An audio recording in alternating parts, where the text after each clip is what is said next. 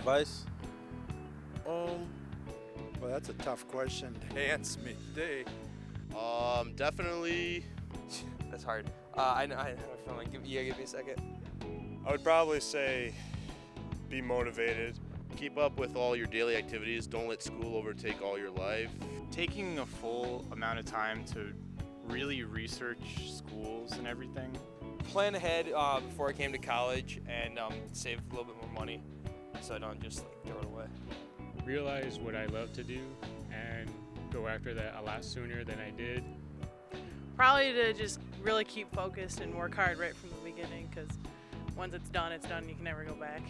No, it most definitely would have helped me because it would have definitely made a defined path, and I would be probably a year ahead of where I am right now. Yeah, I wish I would have known that a lot sooner. I would say Daniel. My advice to give myself 2 years ago would definitely go Greek. It's opened up so many opportunities for me that I could not explain. Don't worry about your grades. Don't worry about the future.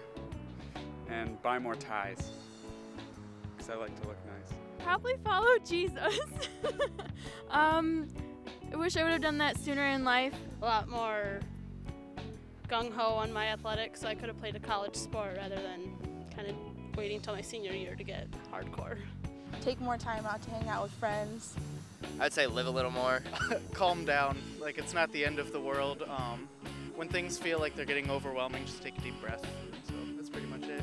You know, I'd rather go out with friends now that I look back and go to football games that I miss. You know, do things that I should have in high school, so I'd be more accustomed to in college. And just like, even though rough times come, is like, you just gotta keep on going, and in the end, you'll be just fine.